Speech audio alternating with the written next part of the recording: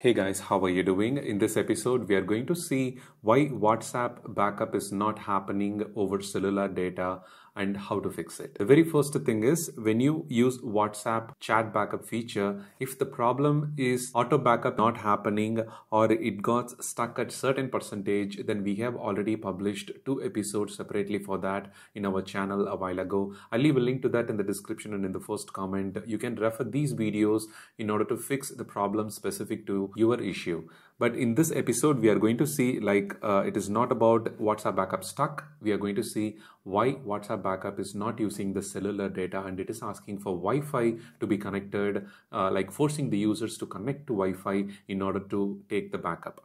So by default, WhatsApp backup happens over mobile data or cellular data and in the Wi-Fi whenever we connect it and it is available. When you navigate to WhatsApp settings and then chats and then chat backup, you can see I'm not using the chat backup feature at present, but if you are using it, then you will see that the last backup stored here, the details of it and the total size of your WhatsApp chats and media, everything included. You can see that there and you can start using the backup now option to take backup immediately.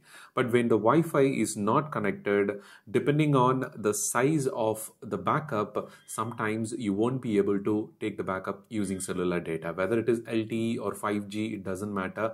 It will still restrict based on the total amount of backup size you have, to avoid any file corrupt problem or the backup interrupted in between and corrupt the file that you're going to upload to your iCloud account, the cloud storage where WhatsApp stores its encrypted backup file. So to prevent that, they are forcing you to use the Wi-Fi connection and you won't be able to backup when there is a message below this backup now option that says connect your iPhone to Wi-Fi in order to take the backup of your WhatsApp data.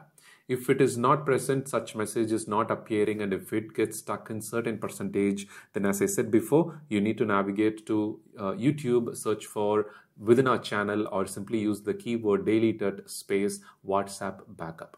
So there you can find the video tutorial or you can find it from the link in description and comment from this video and you can quickly access and follow the troubleshooting steps to fix the problem. So when you see that Wi-Fi is must to take backup, trying other troubleshooting steps will not help you, like reinstalling the WhatsApp using the app offload method that we normally suggest in our previous videos. I hope this clarifies why the WhatsApp chat backup not happening over mobile data. Thank you so much for watching, and if you find this video useful, don't forget to subscribe to our channel for more useful iPhone, iPad and Mac related tips and tricks. Have a wonderful day.